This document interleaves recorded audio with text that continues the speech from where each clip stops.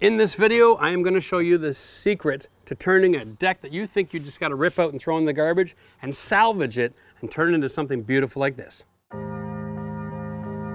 If you are a homeowner and you've got a deck project that you think is just not salvageable, but you don't have a budget for something brand new, we're going to take you through the next few videos that we put together, all the step-by-step secrets to building a deck like this. Now, our system works if it's a brand new deck as well. So, no matter what your situation is, we've got the answers to your questions in the following series.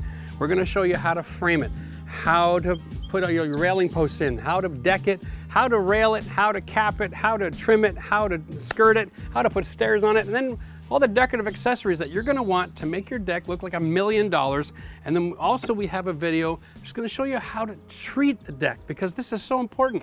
If you want a maintenance-free wood surface, everything you need to know, it's coming right up. So if you're like most people, you're living in a house that's got a pre-existing deck that was built with great intentions, but not with the greatest of skill level. So we're dealing with a deck today that's as dead as the plant that was sitting on it. Not nice to look at. The sad thing is the substructure of this deck, I can tell just by looking at it, still nice and solid, but everything on top is completely rotten. It hasn't been managed properly, it hasn't been dealt with for the weather, and it wasn't built right so that it could dry. And it's just been rotting where it sits for the last 15 years. Such a shame. So we're gonna get this all taken care of and removed so that we can rebuild it and have a beautiful place to hang out again. One of the things you got to take real care with when you're in this situation is not to get carried away. It's real easy to pull out a sledgehammer and the crowbar and start ripping everything apart. But remember, we want to reattach a new deck to the same structure. So we're going to have a bit of a labor-intensive process. Bye-bye. So we found out really quickly here when we pushed the railing over that they were using the wrong size screws to build everything. So let's find out if they put the floor down with the right screws. Nope. Okay. So this wood is 1.25 inches, which means this screw should be at least a 2.5 inch. All right. You want it to be 1.5 times longer than the material you're attaching, and that's just not cutting it. So these are short. This is pretty much a trim screw. This is designed to put, these little trim boards into a frame. Boy, if they built the whole deck this way, they've actually done us a really big favor, because that'll be a lot easier on my drill to pull all these screws out. What I want to do, no, that's just spinning, and that's just spinning. So I don't know if that's in the wood, or if it's rotten underneath, or if it's just these screws, occasionally are going to grab. Wow. We might be in a situation where we're going to be able to just, yeah, we'll try to pull as many as we can. I think we're going to be using the crowbar to lift it out. Because of that situation, that means that the top of all these joists are going to be compromised. So when we put our new decking lumber down, we're actually going to have to go back with a 3-inch screw, so that we're going past the compromised lumber into solid meat again.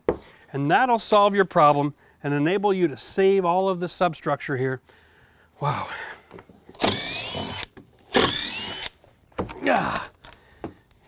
Yeah, that was really done well.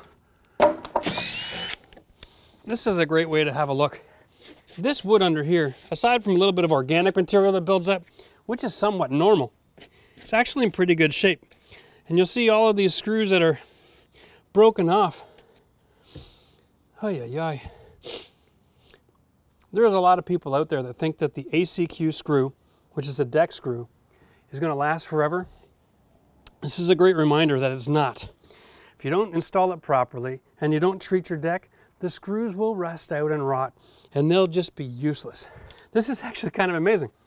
To be honest with you, when I lifted this up, I was expecting to see a lot more rot on the surface of this deck. This is a testimony to how good quality a pressure-treated substructure is. This was built wrong, it was holding moisture, it wasn't being able to dry, and it still isn't rotted out the top of this wood. Like, that can still hold a screw. That's amazing. I'm really pleased with that result. Now, they only used a 2x6 frame, so there is a bit of a bounce to this deck, So we're going to do a little bit of shoring up just to get rid of the bounce, and that way we can save this lumber.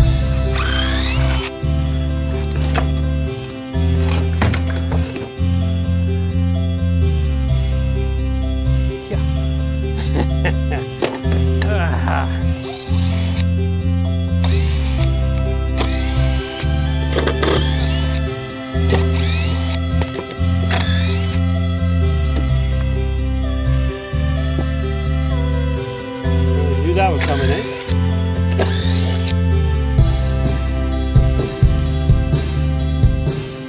So just a quick tip, we're going to actually cut some vapor barrier plastic that goes underneath this deck. We're going to open it up as we go so we're walking on, something that's not going to be full of mud. And then when we're done building this little project, we're going to leave it there and open it up so that we have a vapor barrier under our deck to help control a lot of the ground moisture that's going to come up. The greatest enemy you have when you're building a deck close to the ground is what I call the sauna effect. It's because of the sun heating down, and it draws all the moisture out of the dirt and it pulls it into the wood because it really overheats underneath there. So if you don't have a lot of airflow underneath your porch or your deck, when you're close to the ground, you're going to rot prematurely. So by laying down a plastic ground sheet, you'll knock about 90% of the moisture that's being pulled up underneath that ground. It gives your deck a lot more time to release that moisture back into the atmosphere, so that it has a drying period every night as well, and it's not going to be wet in the morning when it starts again. That's where the problem comes in. If it's wet when the day starts, you're done. You're going to rot that thing out in 5 years.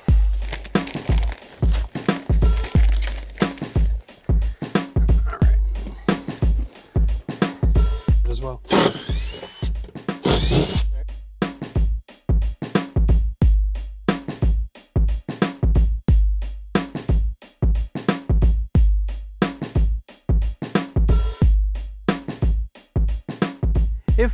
If this looks level to you, I'm going to suggest you go seek some medical attention. This is extremely brutal. I'm not sure what they were using here outside of just, I don't even have a clue. It's attached to the house, that's level. The last section here falls away. This piece here seems to be pretty consistent with the front rim joist. And then the middle collapses because it's carrying all the weight because of the way they built this thing. Again, this is the cost of trying to frame without lumber long enough to do the job. It's just bizarre to me why they didn't just go from that point to that point. This is a mission that's successful. We've pulled off most of the deck boards here. The way we're doing it, we're leaving our wood intact and it's in good condition. However, it's obvious that this was a do-it-yourselfer project. There is a lot of structural issues here. We're going to have to make a list, figure out a plan to restore all of that before we can redeck. Not surprising. Just by looking at it when we first arrived, we knew there was going to be some surprises. This is not disappointing. So as a homeowner, if you open up your deck and you see something completely messed up like this, you might feel a little overwhelmed. But the reality is the basics of structure are quite simple, and you can make a few adjustments to something even as dilapidated as this to bring it back to life. So in our next video, we're going to show you how to reframe your deck, but just make your structural changes so you can save it and not have to get involved with ripping it all out and starting all over from scratch. So we're going to talk real quick about structural framing for decks outside. And there are two kinds of decks that you can build. One is where it actually has structure and footings and is attached to the house, which by you're actually attaching to the building, and all of your posts that are going to the ground are down into a footing that goes below a frost line if you have one in your area. Or it's in something solid that's not going to be in direct contact with dirt so it doesn't cause rotting and premature dropping of your deck. In this situation, this DIY homeowner that built this deck did a combination of both. And you'll see this all the time. People think it's a really good idea to attach to the house and then they just drop some 4x4 posts into the soil. They'll pack it down a little bit maybe. It's all a disaster, so we've got all kinds of movement going on. The middle is almost completely sunken right out of sight. And I'll just drop this in here for you to have a quick peek. There is a 1-inch gap over 4.5 feet here. And this is already the low part of the deck. When I go and put my level this way, I am looking at, I can stick my whole hand underneath here. This is a 6 foot level. It's an 8-foot deck. And you get an idea of how dramatic the drop is in the middle here. We can also see that over in that corner over there, they didn't know how to make it level all the way to the outside.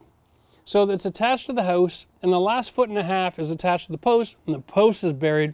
You can see that going down on the course of brick. Over here is where it's most visible and dramatic. Now, it's okay to build on top of your concrete step. You can use this as structure. That's not a problem. It's not okay to attach a rim joist to it and then use that as your hanging lumber for the next piece of joist. This is still only attached to 2 screws on a 2x4 in that corner and a couple of screws to a sinking 4x4 post over here.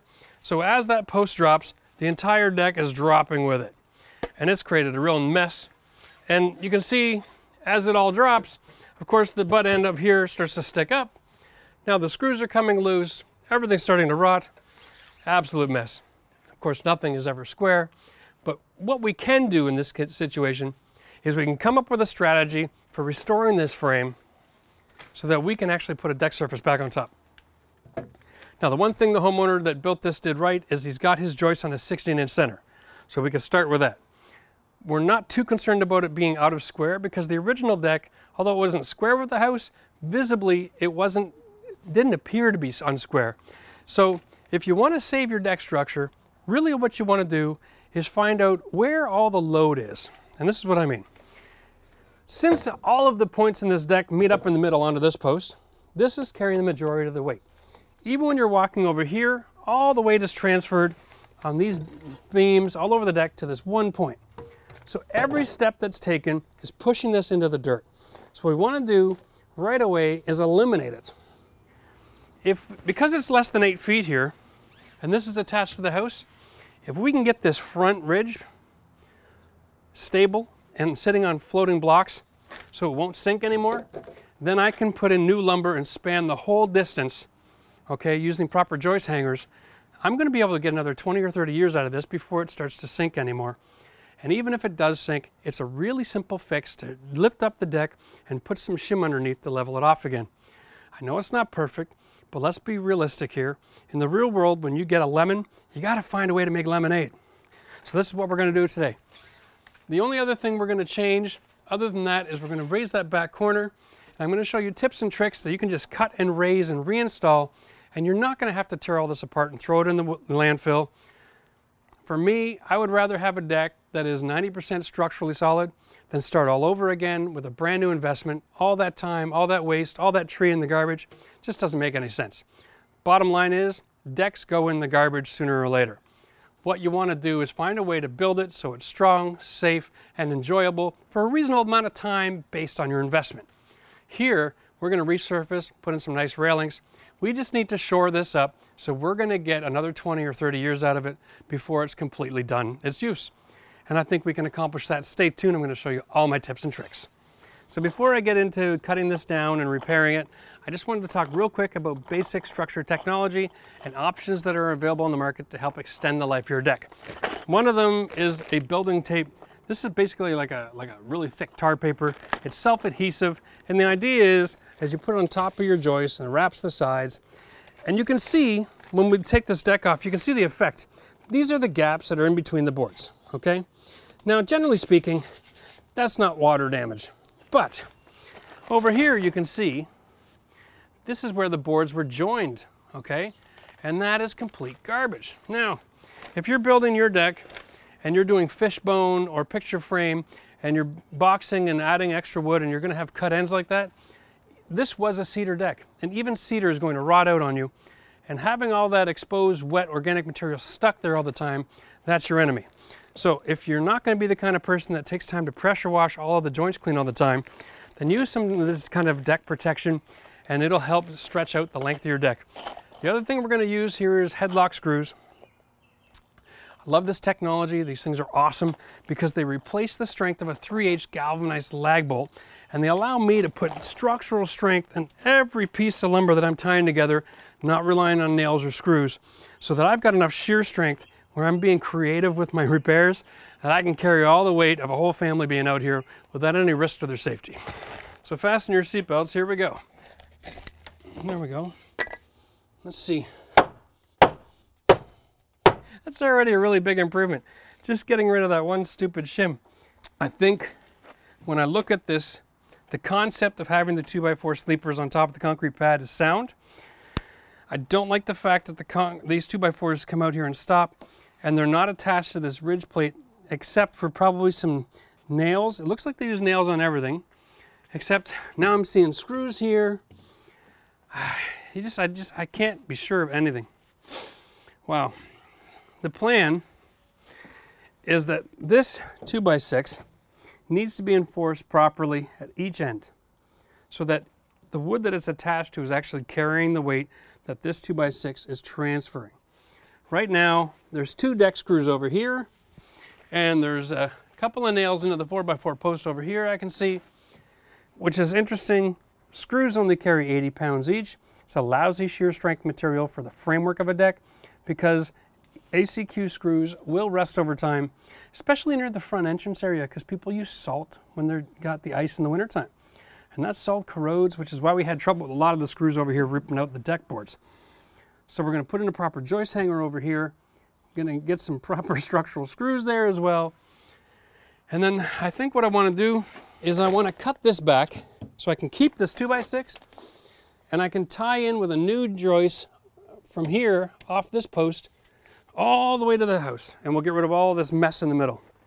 And then I can use a joist hanger and tie this 2x6, and at least that is going to straighten out my deck and get rid of this bow. And once I've got this straight, and I'll do the same thing, I'm going to remove this whole 2x6 joist assembly here. I don't have a choice. I mean, probably the only other thing that I can do is I can cut this one back, remove this hanger, and then put another joist here, and then lift this all into place. That's probably the best that we're going to be able to come up with, and that'll transfer all of my load and get rid of the center post altogether, so that the only place where I'm going to have any repair issues is going to be on the perimeter, because I don't want to have to ever crawl underneath the deck. I won't have access ever in the future, but if we use the right kind of skirting, we can always have access to do repairs on the posts on the outside. So we'll make a couple of cuts, put a couple of new boards in, straighten it all out, and then we're going to show you how to fix the other outside frame. So the irony is in the idea of the way this was built, the longest lumber used here was 8 feet long. And you can see the rim on the other side, the last joist there, is a full piece of wood. And that's the only full piece of wood in this whole build except for the 2x4 at the other end. Everything else in the middle was cut up. I'm not sure why that was necessary. I think originally they probably should have stopped right here with the post, brought a full joist across and tied it together at that point, and all of these could have been full joists. Had they just got the delivery of the longer wood, all of this would have been avoided. So I'll just get right into this. This joist is 16 inch on center. It's already in the perfect spot. So what I'm going to do is I'm going to use this as my guide to line up with this, and I'm going to cut this piece back right on that edge, right? So if that's my joist, wow, that is really way out, eh? You gotta love it. Basically, all I'm going to do, I'm just going to mark it with a screw here real quick. So now I have my place where I'm going to cut. And once I've cut this out, I'm also going to remove this and the post, and then I'll put in a brand new 2x6 with the joist hanger and transfer this load. Now we're not transferring a lot of load over a lot of space. I know traditionally we like to double these up, but let's be honest, this deck's been here for 20 years, and in this condition, it's still kept people safe and out of the dirt. So if we rebuild it in similar fashion with better technology, we're going to get another 20 years out of it.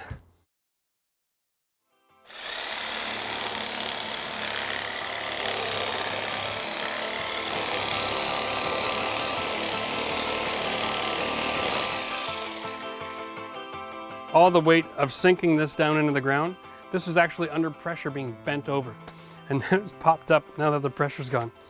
That is awesome. Okay, and in the same fashion, this 16-inch line here, we're going to want to keep that as well. This piece of 2x6, so we don't have to replace the entire carriage area. We're going to cut this one as well, since this is going to be removed anyway.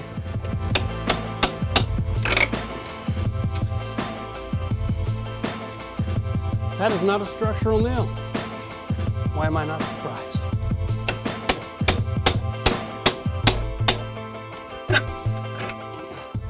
All the weight of that deck, this whole assembly is on one roofing nail.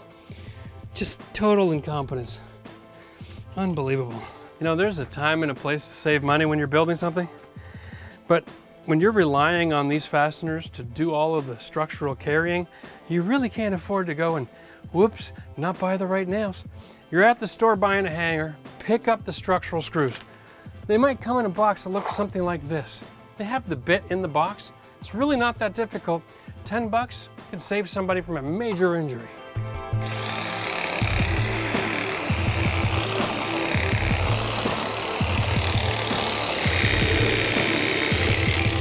You'll notice that when I'm cutting with this saw, I'm actually rocking it back and forth. It's a reciprocator, it means the blade's firing in and out of the housing, but at the end of the day, there's so much bouncing going on that the more the saw's moving itself, the faster the cut.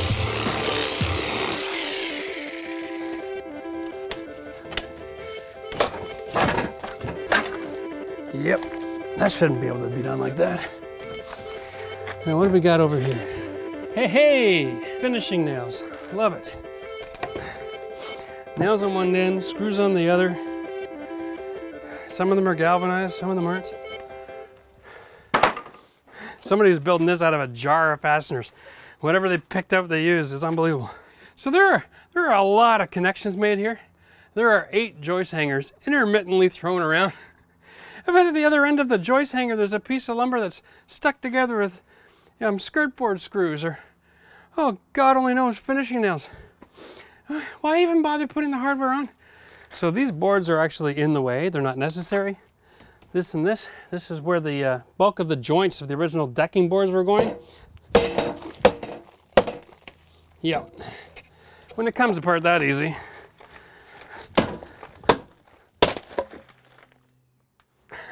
It fell off the other side. Let me guess, we got some more of those really awesome screws. Here's a tip for you. If you got a nail that's all soft and weak and you can't hammer it through, put it in sideways. Now roll it over this way.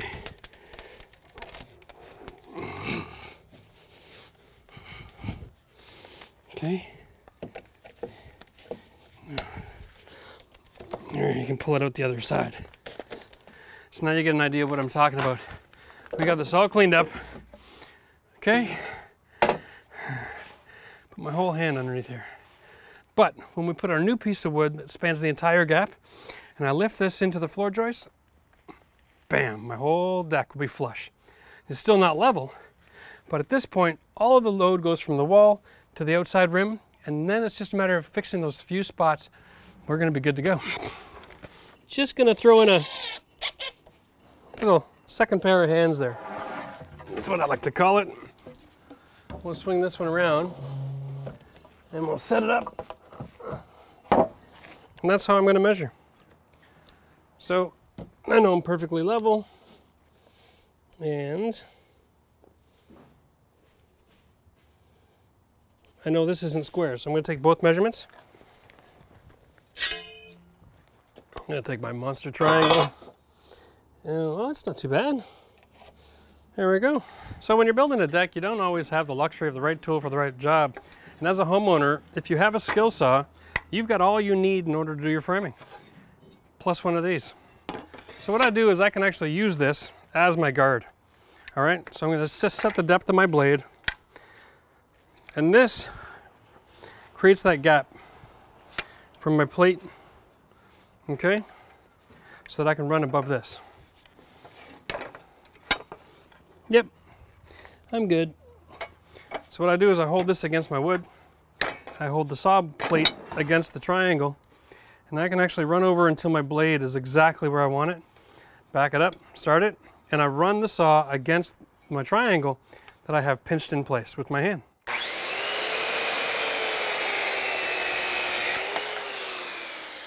That is a technique for cutting all your dimensional lumber that you don't have to use the chop saw. So you can actually have the saw with you, with your triangle, and you can be running around your deck making all your cuts and cutting them on the site. Boom, boom, boom, boom, flip them over and screw them in. It'll save you a lot of running back and forth to a stationary saw like this. Now I've put my screw up the corner. There's my second pair of hands again. And I can just slide this along and set that on the rail back there. We'll slide it in place. Okay. We're just going to set this flush with the front rail, drive a screw. So 2x6 requires one screw for every 2 inches. That's your basic concept there. Each screw has got 80 pounds of structural strength attached to it for shear strength. So that's 240 screw pounds at each end when you're using deck screws. Now over here we're going to end up using our joist hangers, which are crazy strong. We're talking a couple thousand pounds of shear strength. We're going to do the same thing here.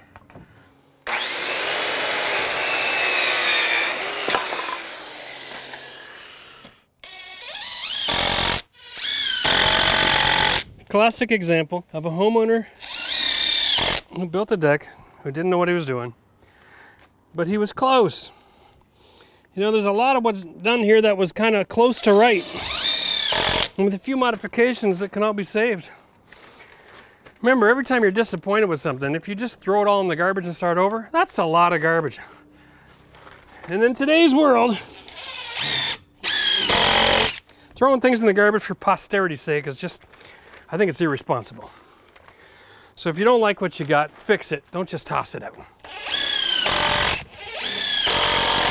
Now that is almost perfect, except this corner's a little low and our whole front's a little low. So now we've got our structure flat, we'll call it, and we have 1, 2, 3, 4, 5 points where all the wood is sitting in dirt, and that's what we're going to fix next. Because really we don't want them sitting in dirt. So all we have to do is cut them off at the bottom, and then we will jack the whole deck up, put down a little bit of stone dust and a concrete block that we can set that onto, and we're going to be absolutely fine. I think it's important to note here that this 2x6 is doing most of the work when it comes to carrying the load back and forth for everything that's coming across the middle. And this post really doesn't have a lot of structural significance at this point. So I'm going to cut it loose so that the front can be raised. At best, I'm probably going to scab a little 2x4 in there just for stability, but since the deck has got a propensity to sink and not raise, I don't have a problem putting a scab on that and just giving a little bit extra strength, but honestly, I don't think it's really significant.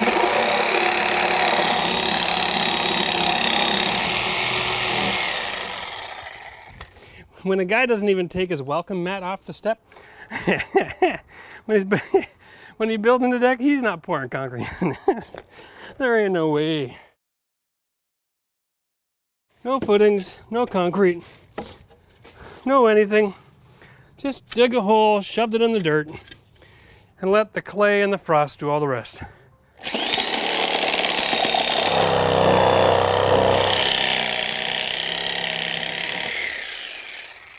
Now the idea here is to lift the deck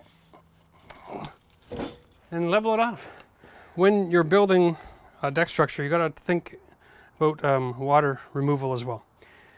This front step has got to slope away from the house, so any water that gets past the deck will just go underneath the ground area here. That's perfectly fine. The rest of this deck, the boards are going to be going left to right. And so there's a space between every board for water to be removed. We don't need to maintain any kind of slope here.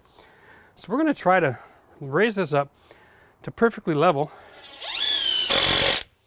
There's our temporary support, which makes our gap, yeah, 3 inch. That's pretty intense. Important to note that in our region, check your local building code, but any structure like this that we build in our region under 24 inches has no building code. So there's no rules. So you can do your whole popsicle stick deck if you want to, but just so that I can sleep at night, I like to use some intelligence, some structural fasteners, a little bit of science.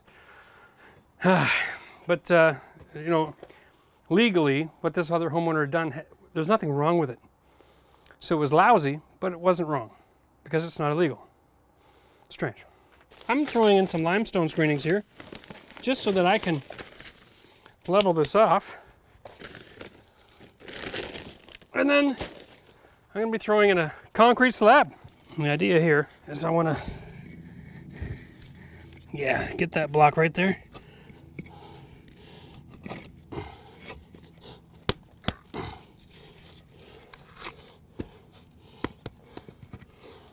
Perfect.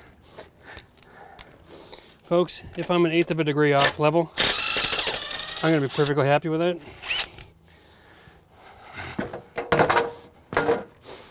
That's structurally sound. Throw this on our new piece of wood that goes right from one side to the other. And this time I'm going to take a marker. I'm going to mark my post where I like it level. Okay. I'm also going to come at it from this side. And have a look coming this way. And we'll see if we're relatively in the same spot. That looks good. Yeah. So I'm going to take it up to here. Now this time, I'm going to lift it to my line, and then about 1/8 of an inch above. Whew. That way, once I'm done putting all my aggregate down here, I'll be able to tamp it into place.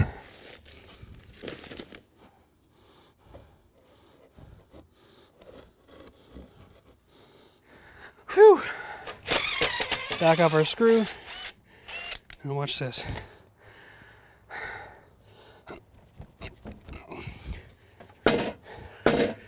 Right down to my line. Perfect.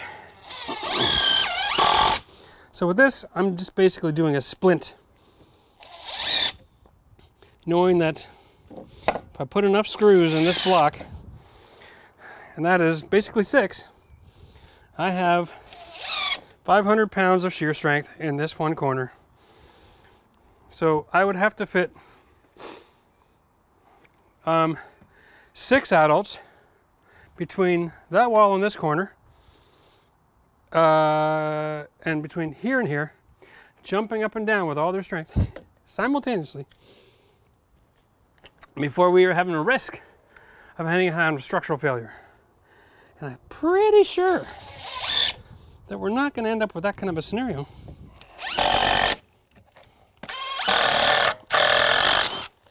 All right. This is just really great for leveling things, eh?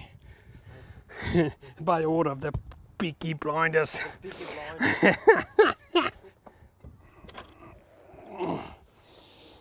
So my favorite technique for installing a joist hanger, and this is a 2x6, it means that the hanger is a little shorter than the material I'm using, okay? Pinch it together so that it's sitting closed, and then you can force it open. Now, they have these tabs here. So once it's seated on the bottom of the wood, you use that tab, and it becomes like a little nail tooth that holds it in place. Once it's in place, you can come along. Now you don't have to have 3 hands anymore. Now these screws are 1.5 inches, which is perfect for this scenario. You're never going to screw through the wood and get your leg, which is important to note, because you can buy them longer. And if you do that by accident, it's people have been known to throw a screw in their knee before. When you're doing a joist hanger, every one of these little holes gets a screw. This is engineered to hold the bracket to your rim or your joist. This is engineered to hold this piece of material from separating from the bracket so it doesn't fall out of the seat. Okay? So, especially if you're building a deck and you're using technology like this, and you're getting inspections, make sure you're using the proper fastener. This is a number 10, okay? This is really fabulous for outdoors. And this is not a coated screw. It's ACQ compliant, but it's not a coated screw. This is an alloy. It's forged. It'll never rust, period. Not like galvanized nails, not like ACQ screws. That will never rust. And if you aren't using a forged alloy on your Simpson strong tie, you'll fail inspection, and sooner or later, one of these days, it'll just fall apart. The copper in the pressure treated lumber is what causes the oxidation that kills your screw. So the coating only protects it for so long. That's why when you're dealing with structure, we deal with point load, we deal with brackets, we deal with forged screws. Those elements will never rust and will never fail. I mean, all the boards can lift off and rot off, and that's fine. You're not going to fall through your deck. There you go. So we have basically reconstructed our deck. We've got all our point loads taken care of. We have our new joist package in. We have joist hangers everywhere. We've put some new headlock screws right through the plate into the wall just to strengthen things up because it looked a little soft. Over here on the side, we've got a 2x4 that's carrying our load. This is really not right. But what we're gonna do is we're gonna transfer all of our load points on this front of the deck right from the framing to the porch by using cedar shimmy technique. So the reality is our joist package that's carrying weight here is only 3.5 feet long. So it's not a big concern that we're using a little smaller lumber there. That's what's there. And rebuilding that means tearing everything apart. And nobody's in the mood for that. This deck's already been here for 20 years and nobody's had an accident. It's just kind of funny because here we've got this lovely 2x6 area that looks like they use scraps to do the job. They've got 2 of them cut down here and a little scrap in the middle. That's just not going to cut it, folks. When you're scabbing something like this in a wall, using a 1-foot piece is probably fine. But when you're doing it on a floor, you really want to laminate the majority of the board, if not the whole thing. And then here's the key. Every 6 inches, you want to go from high to low to high, like big W's all the way across the board. That's going to give you that strength of a triangle. Wood can't bend if it's attached in that manner. So that's how we do it. Up, down, and up. All right. 9, 10 screws, 80 pounds each, 800 pounds. That's not going anywhere anymore. Right. So now it's not just flat. Oh, I'm loving it. You know, when you get down here close and personal like this, you almost see every last joist at the very last second come together and touch. That is absolutely sexy. I don't think we could have done that good a job with brand new lumber. So this is a little overkill, right? Reality is 3 of these screws will hold the whole deck up.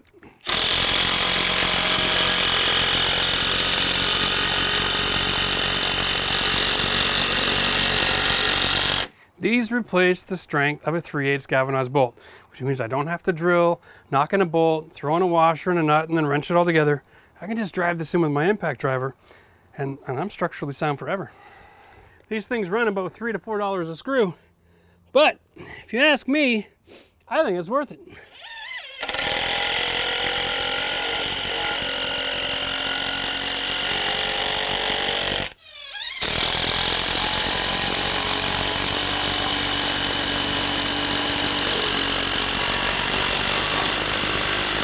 The last step you really want to take care of, and this is really simple, is you're going to have your outside ridge plate.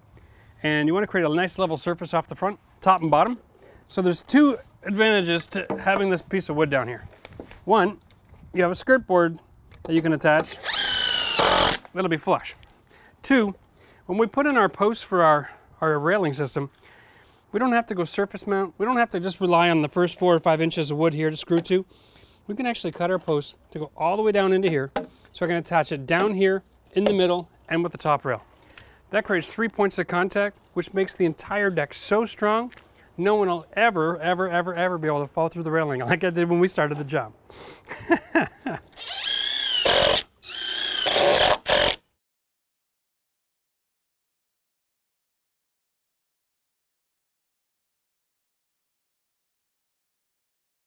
Okay, so let's talk deck. There's our surface. We want a 42-inch deck rail. All right, and in our design, we would love to have our post just a little bit higher than our rail, so we have room for a decorative LED light on top, in this corner and in this corner. So in order to accomplish that task, this here is a 2x4 on the flat. Okay, underneath that is going to be, it's going to be made like a T. All right, like this. And this part is going to have the pre-drilled holes for the spindles coming down.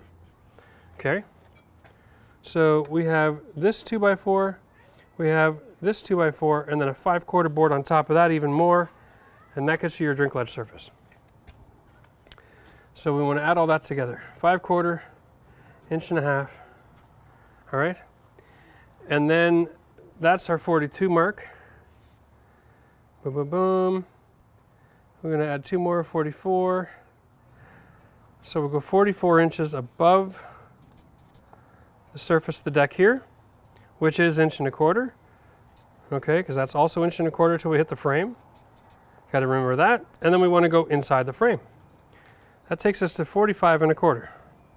Now, we bought 8-foot posts.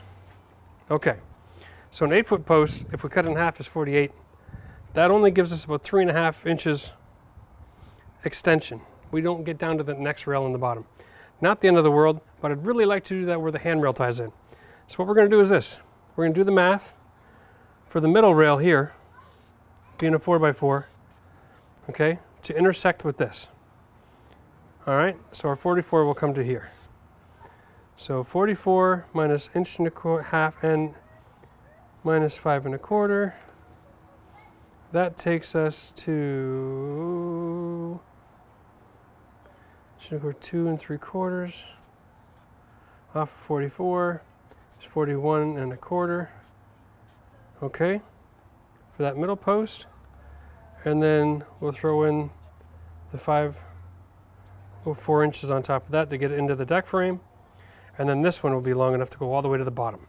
So if our major intersection points at the handrail and at the corner can be really buried, that's awesome. So we'll cut the first one at 41 1/4, and that'll be for here. Shoot. And the balance we'll use here, and we'll set it at the right height. And hopefully it'll get deep enough.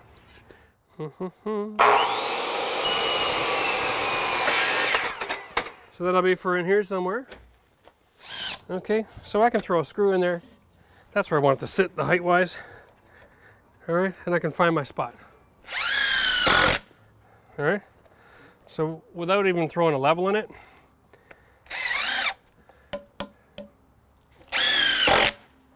just to get started, when you're building your frame, just before you start decking, make sure you get your structural posts in place. And by structural, I mean like railing structure. The idea here is we want to know exactly what we're going to do for how we're cutting our lumber. 8-foot posts, this one's a little bit more than 8 feet long. What I do is I just kind of grab a few of my materials from my order. I like to visualize the space. This is basically the height of that railing plus an inch, because you want to keep a gap down there so that things stay nice and dry. Then there's another 2x4 and then a 5/4 board. That leaves us with almost 3 inches of stub, which is perfect for the LED cap. Usually those lights only sit about an inch over the top, and that'll just give everything a nice, clean, intentional look. And then the shorter post will just be brought over here somewhere in the middle. When we get into that kind of math, that's part of the railing design, so we'll talk about that a little bit later. But what we want to do is just make a mental note. This is going to be the height. Our middle post is going to be coming out of this deck right to this point.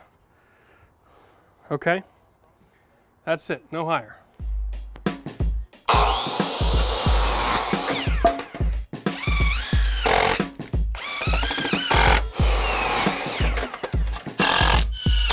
I know we're only doing structure, but I'm going to show you a little cheat here while you're building your deck that'll help make your railings look flawless, because you want to have a lot of consistency with the gaps. So what we're going to do is we're going to take our 2 spindle rails and we're going to just set them in place. Now the idea is here. It's coming from one side flush and from the other side flush. Now right away, because they're pre-drilled from the factory, the gap from the post to the first spindle is exactly the same. And this is where the intersection is going to happen. So I have a 4-foot section, right? So this is about my center. Now, visually, if that's my center, and I put my 4x4 post inside that corner of the frame, all right, I'm going to, on this post, I'm going to have a 1/4 inch, and over here my spindle will have to be cut in half. That's stupid. So what we're going to do is we're going to move down here to this location, where I have from the corner here to this, about 2 inch. From corner here to this, about 2 inch. That now is my location. It is perfect. And I'm going to measure from the post to my joist package just over 1 inch. All right, now we can move everything out of my way. Now that I have my number. The irony is, in order to make this perfectly square, I want to be 1 inch from my joist to the beginning of my wood, which is just beside all my structural screws. Isn't that a lovely surprise?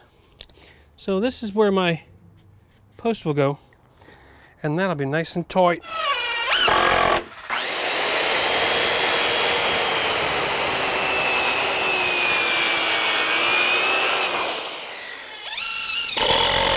what I'm doing here is I'm not relying on the screws through the rim plate to hold the post. You'll find these things love to twist over time. Don't forget, when cedar grows like this. Okay? So when you cut it, it wants to untangle itself. That's why they always twist. So when you're putting in a post, even if it's overnight, you've got to have a top rail attached temporarily, screw it all in, and make sure that it's not going to all go twist on you. Because you'll come out in the morning and it'll be like, you got candy cane deck. And what this does, this gives me a lot of more support, because now when there's pressure or force on the railing up here going outwards, it's levered here. And then the bottom inside the deck wants to go that way. So by putting this block here and I restrict the ability of the bottom of that post to swing into the deck, it makes the top of the deck all that much stronger. So now when I'm pulling on this, I'm not just pulling on the top of this, I'm also creating a force on the bottom of this post going inwards. But with that blocking there, I don't have to rely on the thread on these screws to hold it in place. I also have the shear strength of the screws going into the 2x6 here at 3 different points, help hold it all together.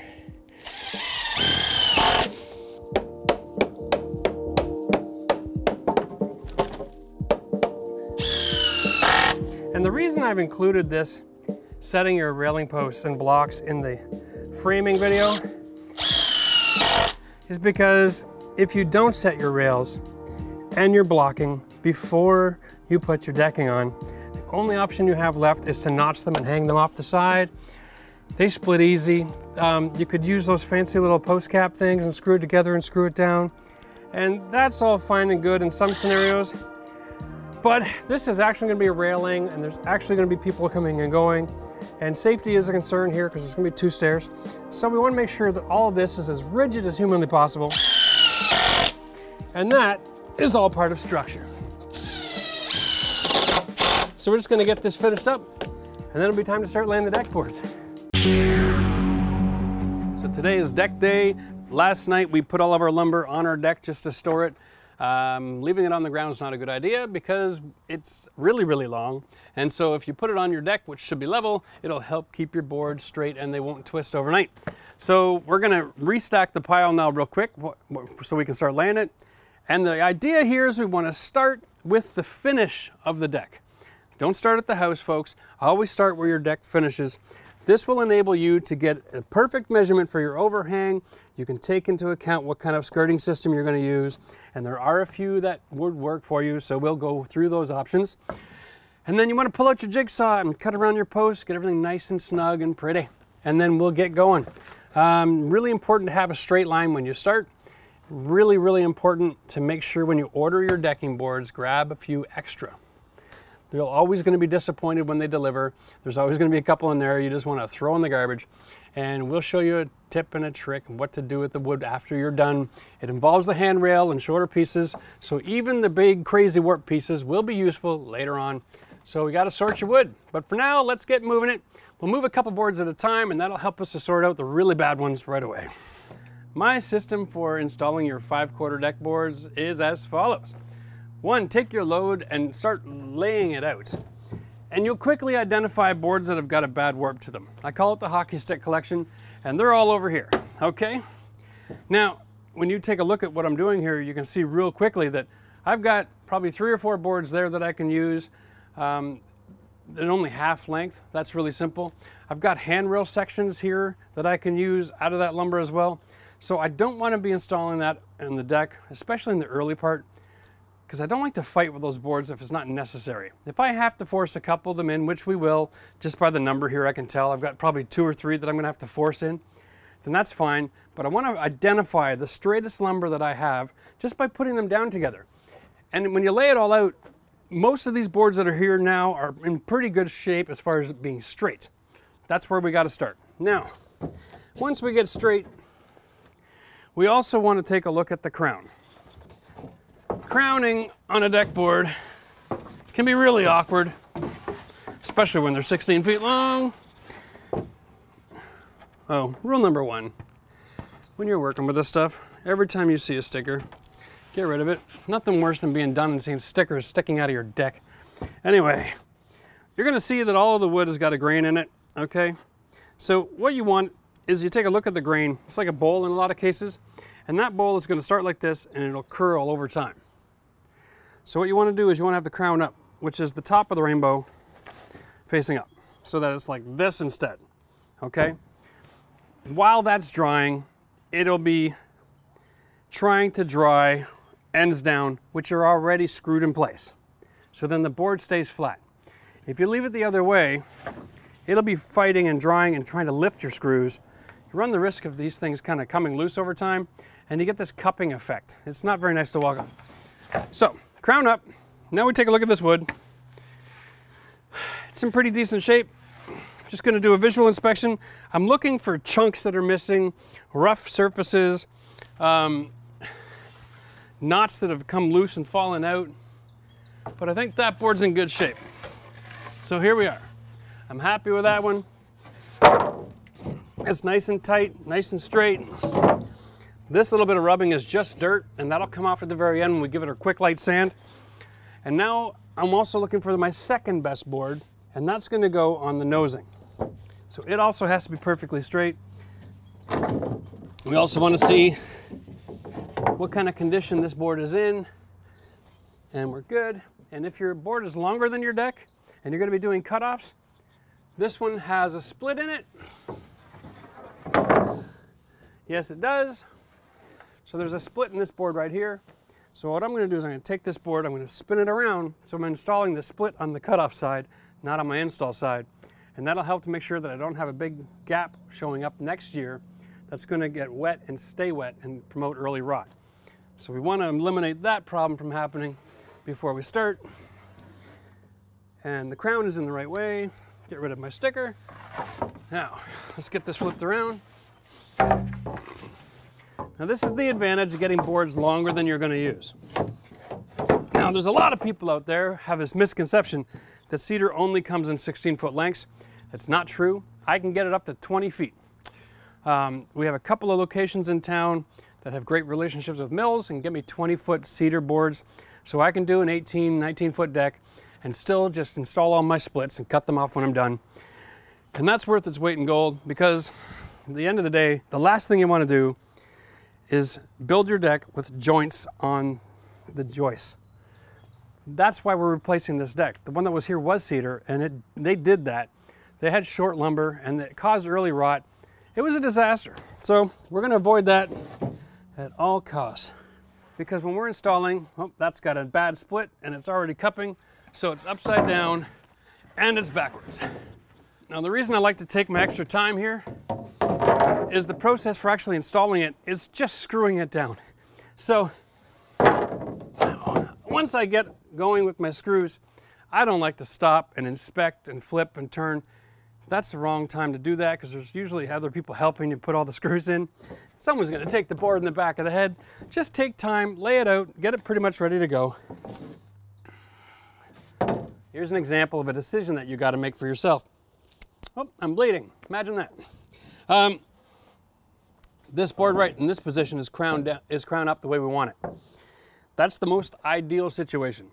Unfortunately, it also comes with some bad damage on the edge here in 2 spots, probably from some young kid at the store with a forklift, doesn't know what the hell he's doing. Not a big deal. Okay, yeah, it's crowned the wrong way. But I would rather have it crowned the wrong way than have a nasty, ugly spot showing. And because we ordered this on a delivery, I don't have a whole lot of choice. I got to use this board. Because it's so straight, I think it's worth it to put it the wrong way. Reminding myself this, I'll pull the board off the wall like that. Now I know that this is crowned the wrong way. All right? And when I'm installing this, I'm going to use a little construction adhesive on the joist just to help make sure I don't get the buckling.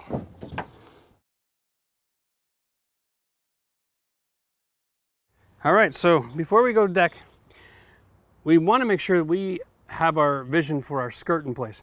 And that's the area we're closing off underneath the deck. We've got to make sure we don't get animals crawling underneath. We don't want any skunks making a home under here, because that would really wreck the atmosphere. So, Let's talk about options so that you have the ability to make your decision how you want to do yours. First of all, with your first board in place, you should measure off to the wall and find out what kind of a sliver you're going to have left at the house. We're going to be about a half board, which is perfect, so I'm not going to worry about the math. Because either way I move this to make my skirt, I'm going to be fine. If you end up with just a little tiny piece, you might consider making some of your gaps just a little bit bigger so that you finish with a full board. But that's another story. Here we go. My first board up against all my posts. I have a 3.5 piece of 4x4 plus the 1.5, that's 5 inches. These are 5/4 by 6. They actually end up being about 5 1/8, 5 1/4. Boom, there we go. Look at how flush that is. That isn't terrible. That leaves a nice gap on the back side. So if I finish flat like that, now that's easy, right? But how do you finish the deck? If I put any material here, it's going to be in front of the board. So if you use a deck board as a frame around your whole deck like this, you'll still have enough material down here. You could attach a lattice, or you could attach skirt board, because skirt board is like a fence board, and it's only 5/8. Well, this is 1 1/4. So it'll have a nice recess, it'll look very clean, and you could put vertical skirt board underneath. The other option you got, of course, is to create a nosing at the beginning of the deck. Now, since this is going to be a staircase, I know it takes a little bit more work, but if you were to do the math and set yourself up with a nice stair nosing and then a skirt board, then you've got something to attach your steps to. Everything looks clean and tidy, and then the end result is this nosing is the same as the stair. So then in order to get that set up, we want to measure this off about 1 1/4 inches, so that after our 5/8 we still have a 5/8 overhang. I like 5/8 overhang because 2 of these boards on a traditional riser that you can buy from the store as a pre-made is the same depth as the stair plus 5/8, okay? So if you start with a 5/8 after your skirt is on, you'll end up with the same nosing size on every stair. And that's a nice way to finish. Doesn't take a whole lot of math. So 5/8 plus 5/8 is 1 1/4. So we're just gonna take our tape and we're gonna measure back 1 1/4 right there, okay? And then I'm going to measure from here to my deck board that's up against all my posts, all right? And I have a 1 inch gap. All right. Now I don't want to take off 1 inch of material because I still need a gap when I'm done. So I want to take off 7/8. I want to leave 1/8 for the expansion contraction so all my joints are consistent. So what I'm going to do now is I'm going to say, there we go. I've got my system in place. I have to notch out 7/8 around every one of these posts. And that's just a really simple way to do this. So what I'm going to do is I'm going to take my giant triangle here up against my deck. Now, watch this because these corners are all rounded, all right? And the system here with a rounded deck is really quite dangerous. If you flip it around this way, you'll make contact with the solid side and you'll actually make the mark on the right place. Okay, so there we go. Always come backwards and slide up to your post. And when you're cutting, cut the pencil to disappear and you know you're making the right move. Don't worry about making the pencil mark too long. It's not going to matter. When we're all done, we're going to come back with the sander anyway. Now the trick here is we want to make this look like it was built from scratch perfectly, which it isn't. We're salvaging the old frame. So every one of these deck, post locations is just a little bit different. So the second one and the fourth one are in contact with the wood. This one and the first one aren't. So there's a little bit of movement. So if we cut all of them exactly the same, we're going to end up with gaps. So here, instead of 7/8, I'm going to remove an extra 1/8. Boom. I'm going to go to 3/4 on this one. And 7/8 where I'm making contact. It's probably the most important measurement on the entire build. Once you get this one done, everything else should just go nice and smooth because we've organized our wood to be straight and we have our finish all figured out. So this one board, the first one you set on behind your post, once you've got that, that's like your template. All you got to do is make sure everything is gapped consistently after that. You're home free. So we're just going to take our jigsaw here now, and we're going to line up our blade so that we're actually eating the pencil. And I want my blade just to the side of the pencil on the outside. So I'm actually cutting the hole just a hair bigger than it needs to be. Because I know what's going to happen is this cedar is going to shrink. And all of these gaps, if I make them really tight now, we'll have a nice gap later. So I don't want to leave too much room.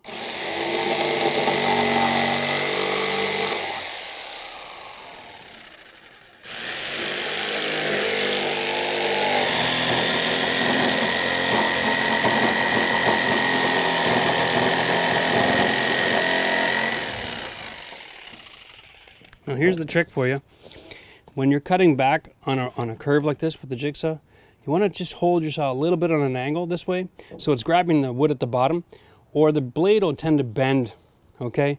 And you'll end up with the top will be right on the line, but the bottom will be sticking out, and it won't fit in the hole.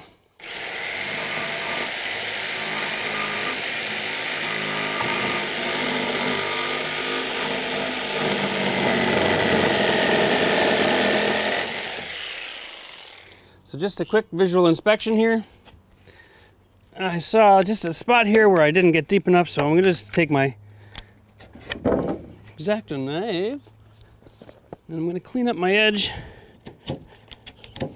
Just a note, jigsaws don't have a brake on them. Make sure the blade stops moving before you set it down, and always set it down sideways. That's a lesson you learn the hard way.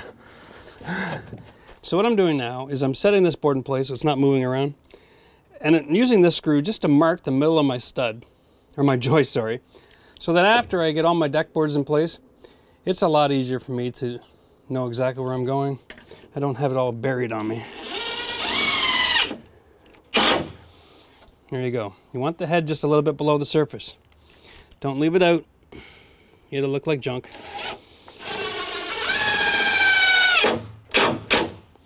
And what happens is that wood will end up swelling up over time and slowly close that hole over. And it'll be perfect. So if you've watched our previous deck videos, you've seen that I'm in love with the camo system. And it's a kind of system that has its own handle, and it feeds screws on an angle just below the rounded part on the edge on a 45-degree angle, and it pins it down that way. It keeps all the surface free and clear from screws, and I love that. But here, because we were saving the old frame, we weren't sure the condition of the wood, and the truth is the top of the wood in a lot of places has experienced a little bit of rot, and as a result I don't want to have to trust the camo screw to hold into soft lumber and keep my boards from warping. So we're going with surface screws on this one just because it's not brand new wood. That's really the whole thinking behind this. That's why we're going with 3-inch. When we ordered the material, we were taking into account that the wood on the surface might not be up to snuff, and going with 3-inch just solves all that concern. Now, it's also the cedar screw, the brown one. Here's a note for you. There's two colors of screws in the market where we are. There's green and brown. And generally speaking, pressure-treated lumber came in green up until recently. Now they have a brown pressure-treated lumber. They still have a green pressure-treated lumber. And here's what I'm going to suggest. I don't care what color your wood is, you buy the brown screw. All right? If you buy green lumber, use the brown screw. It's going to look stupid for the first year.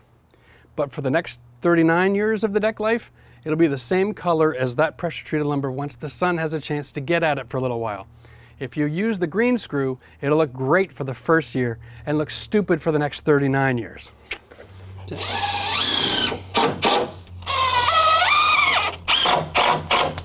And people are sticklers about putting the screw in exactly the same spot. 1 inch off the edge. Has to be 1 inch off the edge. If there's a knot in the wood 1 inch off the edge, don't put a screw there, okay? Find somewhere else to put that screw. You have to get outside the rings of that knot, all right? If that knot was right here, I'd be putting my first screw over here, because I'm not screwing through a knot. It's guaranteed to crumble and pop on you. And if you have to, let's say you have a knot right where you want to put your screw. What you do is you mimic the camo screw system by drilling backwards underneath the curve until you set your angle that you want, and then you can drive your screw. And you can throw a screw in that way, and that's a great way to get a screw to hold down the edge even if you have a knot. Now here we go. You see that pull nice and tight? Now we're going to be using the saw later to cut off the edge. So it's better if all of your edges are screwed down first, because that'll save you a whole lot of time and you won't have to screw around with it afterwards and risk splitting your wood.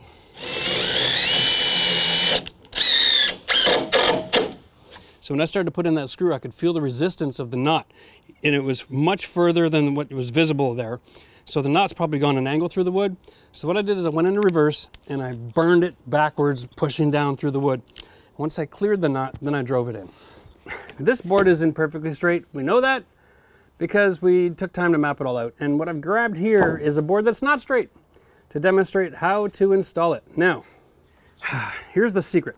When you have a board that's tight on both ends and the big gap is in the middle, the thing that I've seen a lot of guys do is they'll grab the board like this and they'll pull it. Oh, that's perfect. Put a screw in. But what's not perfect is the ends are still touching wood to wood. And it's really difficult to screw that last board exactly where you want it, because even when you do that, as soon as I start pulling here, it doesn't close consistently. And you don't want to just flip the board over, because that's not the crown. So we flip the board over, the crown's upside down. And we don't want to do that if we don't have to. So take the time, stand the bad boy up, and flip it over that way. Try not to destroy the house. Now that the board's flipped around, I start pulling this tight. You can see I can have it nice and tight here, and then it opens up wide on your end.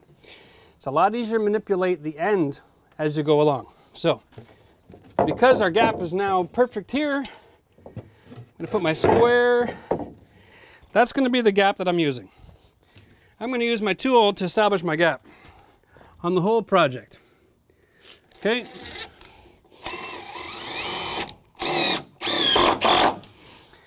And of course I'm near the end, so I'm going to burn the screw in.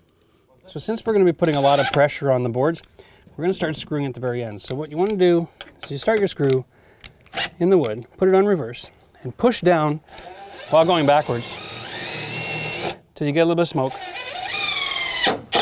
Then you drive it down, and it'll never split on you. Don't ask me to explain the science behind it.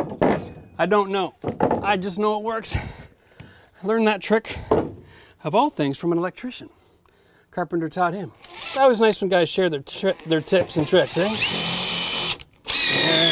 There's the smoke. If you've ever tried putting screws in the end of a piece of cedar, you know it splits 99 times out of 99.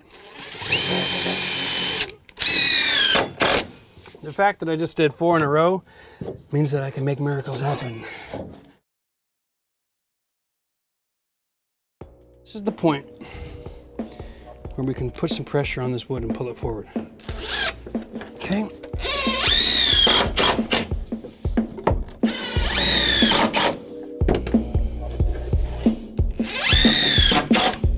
The secret is if you close the gap too fast, too aggressively at the beginning, you're going to have all your wood contact with each other.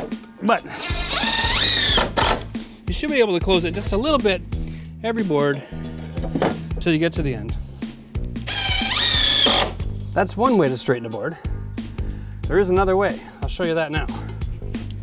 Let's get all of our straight ones out of the way just for the purpose of the demonstration. We'll grab another hockey stick. Oh, that's a beauty.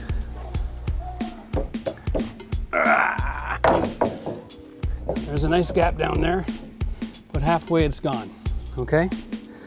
So let me throw a few screws in this to straighten it out, and I'll come down and show you my other secret. The crazy part here is the wood's coming along, and it comes back in, and then it curves in. Really a lot of fun. So what I gotta do is I gotta get this wide enough now to get this in here. Okay. Push that over where I want it. Whew, deal with it every joist. So let's say, for instance, you're not in the greatest of shape and you don't want to have to really hurt yourself. And you're not alone. Let's say you're building a deck and your lovely wife is joining you and you need some help closing the boards. Here is a great trick. Our gap is only 1/2 inch. It's not that dramatic, right? But You want to put that square in there because I have 2 points of contact between my wood. All right, and this is why this works so well. And we're going to put this here, perpendicular, but we're going to throw a little bit of degree on it, a little bit of an angle, okay? So now my force on the board is on the bottom part of the wood when I'm driving it over, and it's as simple as putting that screw into the frame.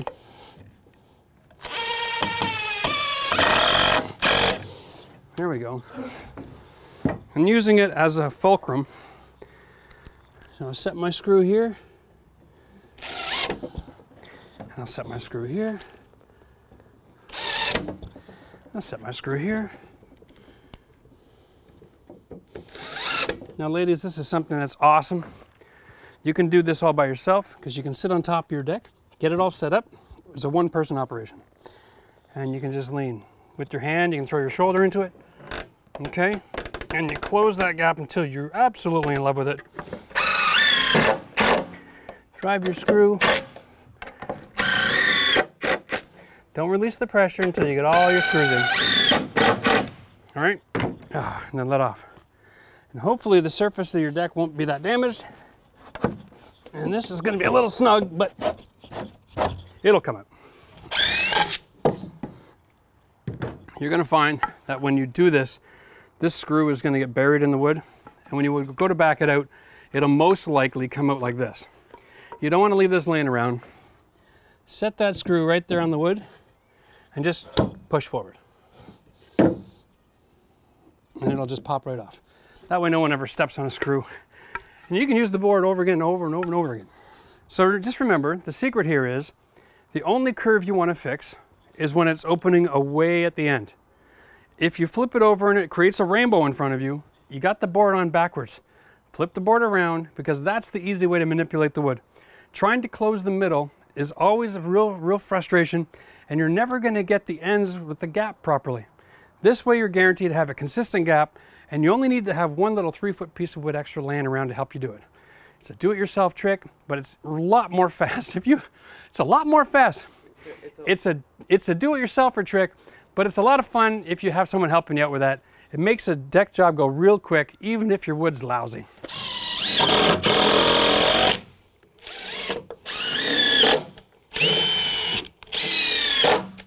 So one last quick tip before I let you go and we jump into this deck here.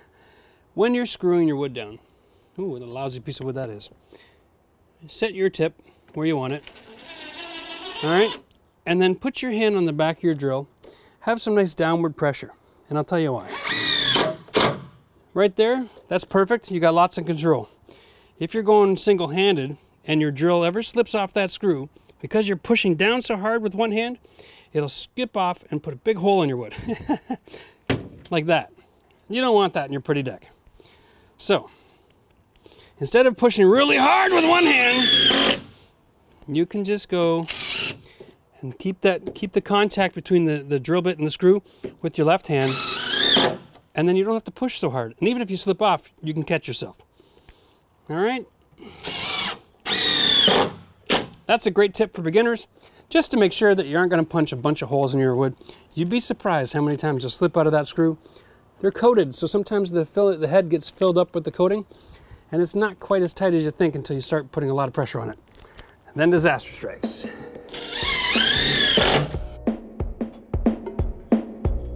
We are down to our last 2 deck boards to go on here.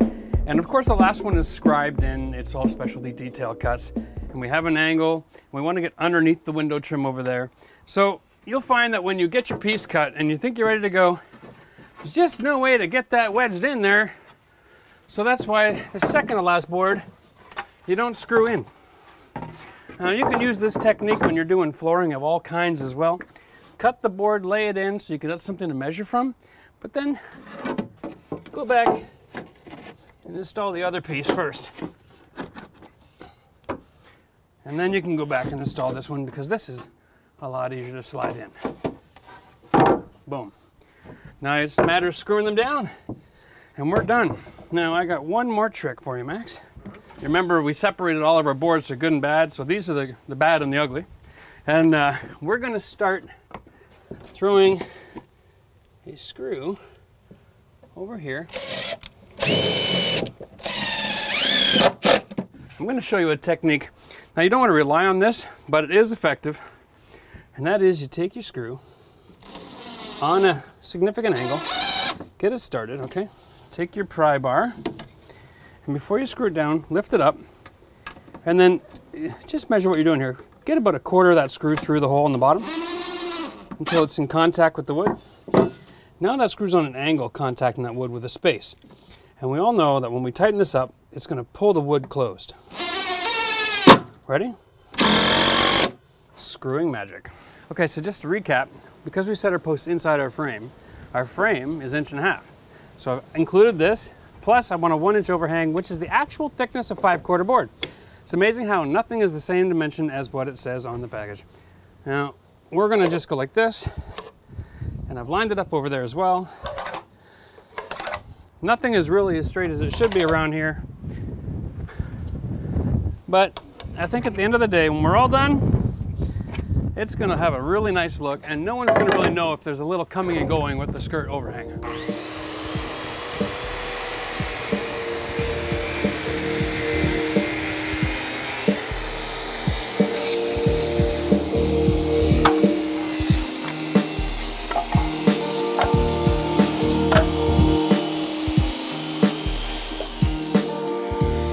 Alright, so I'm just using a fine tooth saw. This is actually a cheat. This is my PVC saw for plumbing, but it comes in so handy with softwood lumber.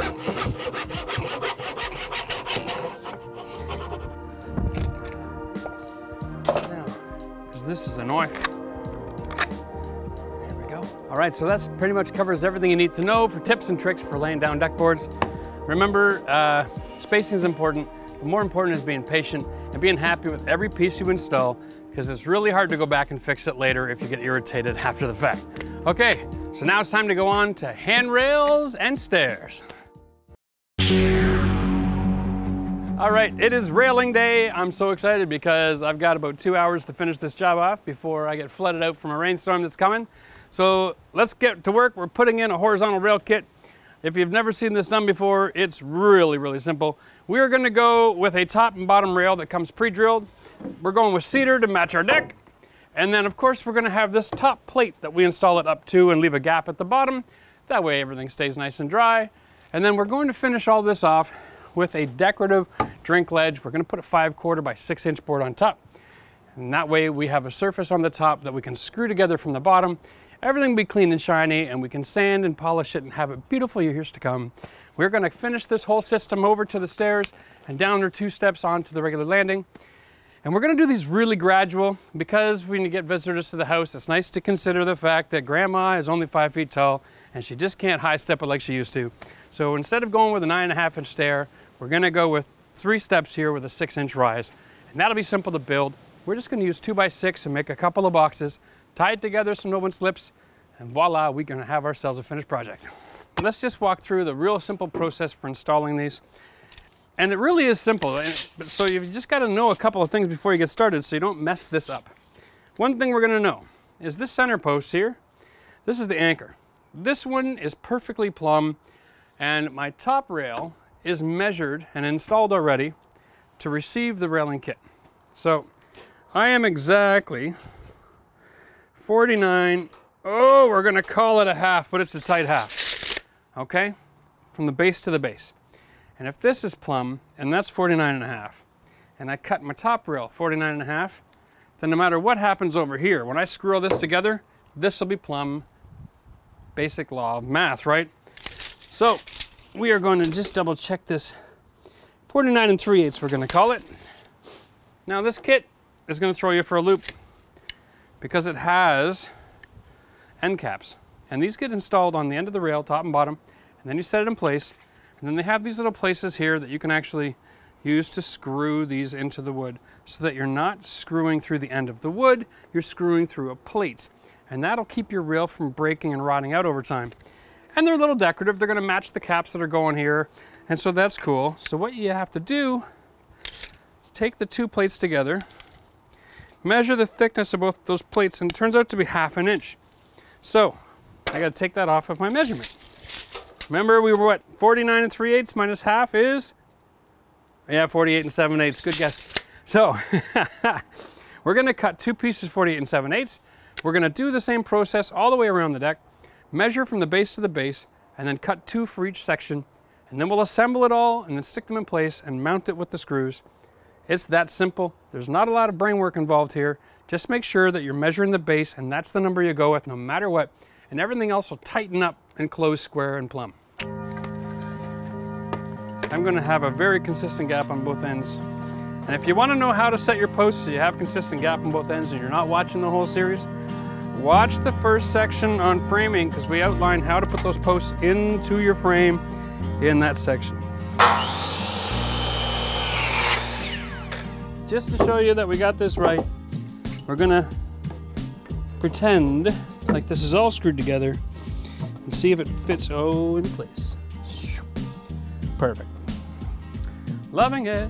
Now this particular rail is gonna be about this high, but before I install anything, I'm gonna attach all the spindles and the top and the bottom, screw it all together, and then we'll shove it in. And they are really giving us a lot of screw here. This is like a 2-inch screw. I'm only attaching a 1/4 inch material, so it's a little ridiculous. Yeah, but there's really no way that's gonna come off no matter how old this rail gets, I guess, eh?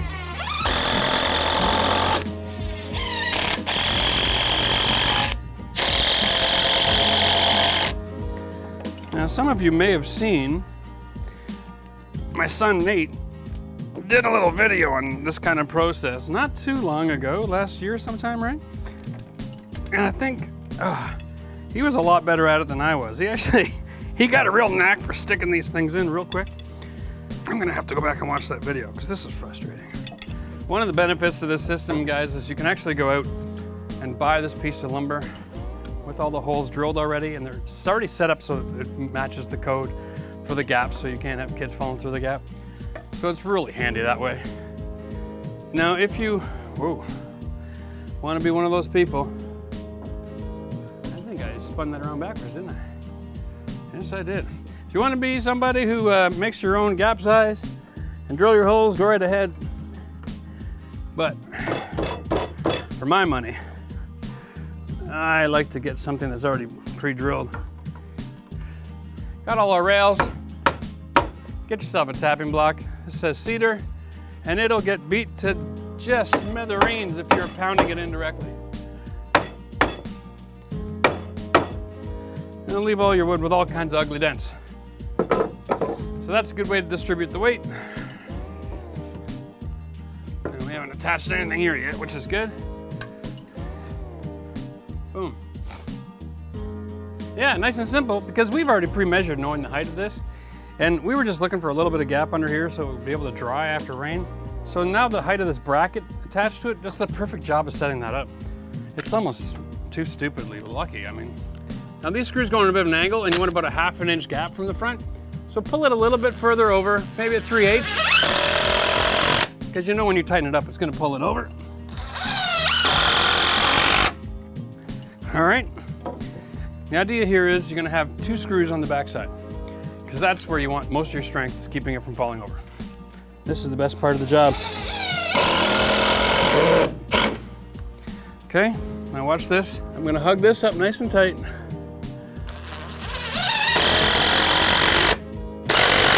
Boom. Now it's all pulled nice and tight. Let's put a level on that and we'll see if we're plumb. Yeah, there we go. Rocking. So at this point, we're just gonna finish putting all of the structural screws in, and then we'll tie a couple of screws in from the top into this section, getting rid of this gap here so you don't have an air space here. Nothing worse when you're sitting down and looking past your railing and you see space in between your rails. So we'll get that nice and tightened up, and then we'll be able to cut our 5/4 on top and screw that from the bottom. And this is a perfect drink ledge, perfect height for standing up there and relaxing and having some time with your friends. All right, so now we are at that point where it's time to separate the men from the boys. The finishing touches. Now, bear with me here because railings are a finishing touch. This is where the details come into play. Everything else is basic carpentry, measure and cut and screw together. But when you get into your finishing touches, your railings, things that your hands are coming in contact with, everything's got to be perfect. Your sight lines, little things like this. So I've cut this top plate that we talked about. This is the 5/4 board. Goes on top of the rail. The idea is you want to split the difference on the gap. It ends up being just shy of 1 inch on each side from the post to the corner, okay? What you do here is you actually want to soften up this edge. This edge is actually sharp. It's not very attractive. So what we're going to do is we're going to pop down to the chop saw and we're going to cut some corners off, take our palm sander, soften out all that up, and then we'll come up and screw this in place. Now, because of the way that your saw may or may not work, if it's a slider, it's easy. You can cut any direction you want. But because the board is so wide, I've actually got to cut on the inside. So I'm going to flip my board over, which means I'm going to have a rough edge on both sides of the board. But it doesn't matter. Like I said, we're going to palm sand all of this first before we put it in.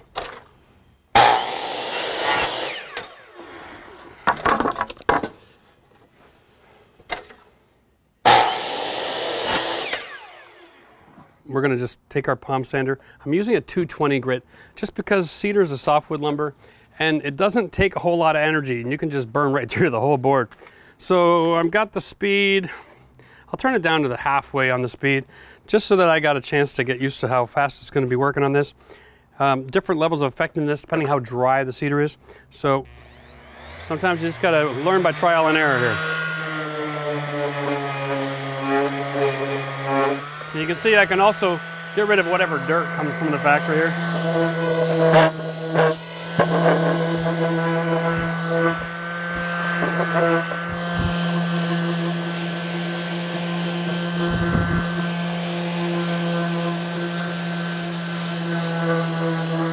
Just softening up the edges.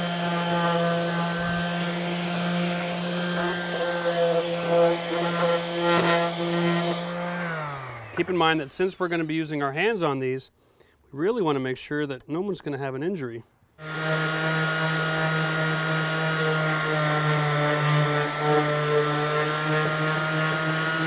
Just want to work it until all those marks are gone, but be careful not to over sand. That's why I've got the speed down low and a nice soft grit. If you over sand this after it gets wet in the next rainstorm, it'll get all grainy on you. And you won't be very happy with the result. You can see in the grooves here, okay? You've got these lines and then a space. Each of these are a different material, okay? So the lines are actually a much dense, tougher material. And so when you're sanding, you'll sand that soft spot, and because it's because of the different densities, you're actually causing a little bit of a scoop. You don't even see it. And when it rains, all of this swells, okay? And so when you buy this right out of the store, because it's wet cut, all of those in-between spots are already raised. And when they dry, they're going to shrink down on you. So you might even find it necessary a month from now, just before you go put your clear coat finish on, come back with the palm sander and give it one more shot. Get rid of the ridges.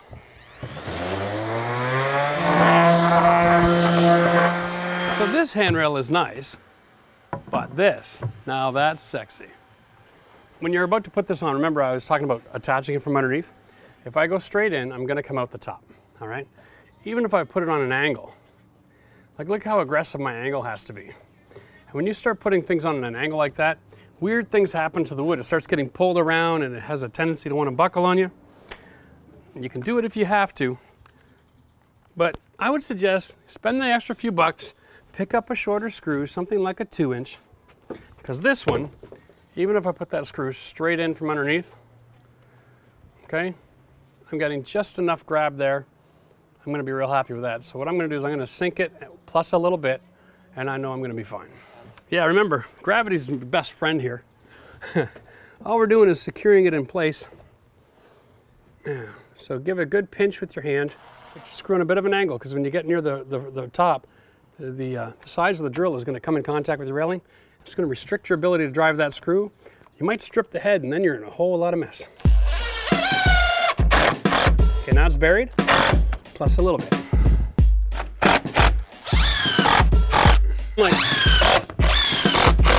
So the last part of the railing system is when you're in one of these tight corners up against a brick wall. It could be brick or vinyl or anything else for that matter, but what I'd suggest is instead of going with a 4x4 post and then putting another big 4x4 post here and then just having some stupid little gap. Go this way. You'll see this in houses all the time with handrails. You'll see this on Century homes whenever they have a porch. They always take one of their finished boards and they attach this assembly, put it in place, and then they attach this to the building. Because we're going to have a set of stairs here, we're going to attach a railing, and we want to have that triangle effect for strength. Because a railing isn't just for pretty, it's for safety. So if you're coming down your stairs and you wipe out and you grab that rail, you know, like I'm 200 pounds, I put 200 pounds pressure on that railing, it's got to hold me up so I don't wipe out. If you don't attach to the house, you're really missing out on the multiplication effect of the strength of that triangle. So what we want to do, and if I see this one more time, I'm going to lose my mind. I see all the time people will drill a hole in the mortar joint to put in their screws. Now that's basically sand.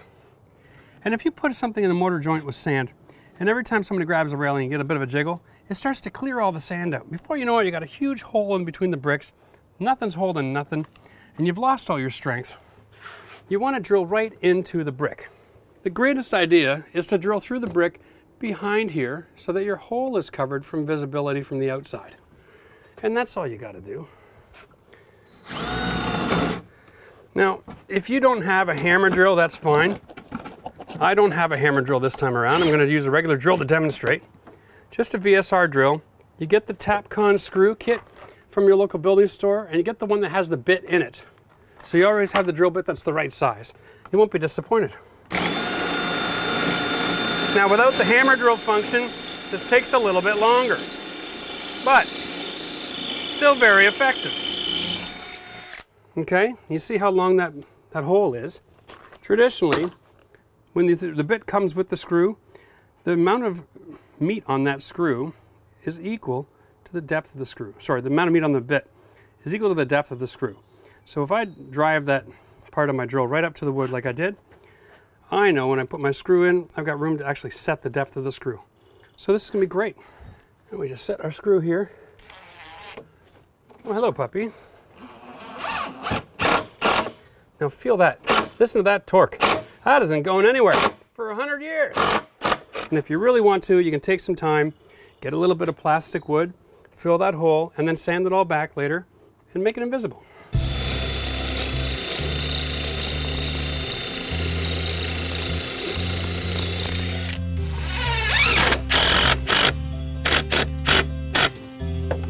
Now I know what some of you are going to be thinking. You're going to be thinking, oh, we should drill all the way through until we get in contact with the wall behind the brick.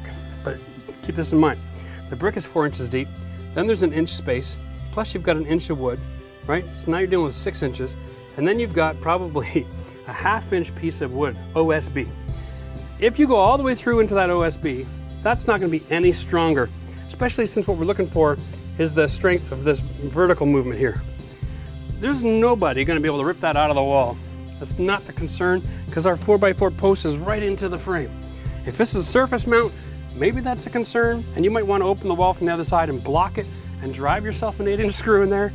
But, dear Lord, that's a lot of work to avoid having to put a post into the framing. Very important when it comes time to do your skirting to know which kind you want to go with. Here we're going to go with more of a solid skirt. We're looking for animal control. Because we don't get direct sun in this area, we're not so concerned about air passing through. If you do get direct sun, I would suggest going with like a privacy lattice so you get a little bit of large animal control and wind. But since we don't need that here, we're going to go for a nice clean look. And two recommendations right off the bat. A lot of times when you buy this kind of skirt board, the end boards have got an angle on them. They're not cut square out of the factory, and I don't know why. So when you're going to do your measuring and cutting for your skirt, always make sure you trim your first edge before you get started, and then after that you should be good. Now, if you remember the demolition video, the very beginning, the wood that was on this deck was cedar, just like we're using now, but it was buried in the dirt. And so very important, you don't want your cedar in the organics. So when you're measuring off, leave an airspace. And when you come to finish this, if you want to finish garden and you don't want to have an airspace there, go and get some clear stone, pebbles, or river stone, and use that to build up behind your gardens, up against your deck if you want to close off that animal trap. Don't ever push your dirt back up against this. You're going to promote rot, and then you're just going to shorten the lifespan of your deck. That works. I've got a nice gap under here. I can get my hand underneath. The other thing you want to think about is, decoratively speaking, you don't want to have them meeting up like that. You want one covering the other. And I would always suggest that the place that you want it to be the prettiest is the one you want to put on last. So this is our street view, so we'll put that on last. We're going to start here with this one. Just line things up, make sure you're happy with the way it finishes. Set your knee on there for some pressure. Grab a couple of screws and set this board. If it's at all possible, 2 inches away from the edge is a really good place to go. It'll help promote not splitting it. And this entire row of boards, you want to have the same height from the top. So if you need to, you can mark it, but I just like to have a steady line. I'll go across and I'll just eyeball it one to the next.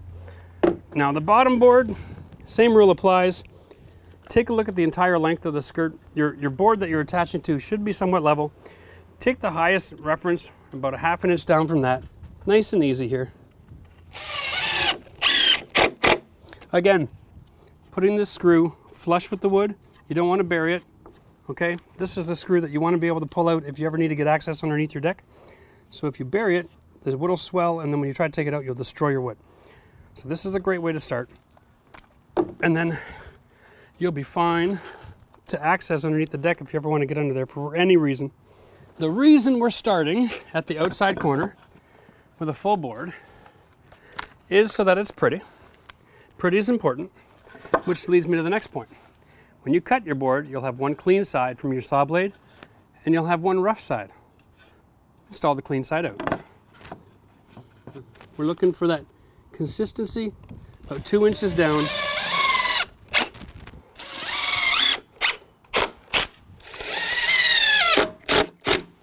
So just the last couple of finishing touches here. Start on your corner, measure off to about the middle, and try to adjust the ground to be consistent so the boards are all the same height. You don't want to have to cut every board up and down. Just take a shovel and clean a trough. Put this in consistently. When you get near the middle, stop. Start at the other end with a full board and come towards the middle again. And I'll show you why.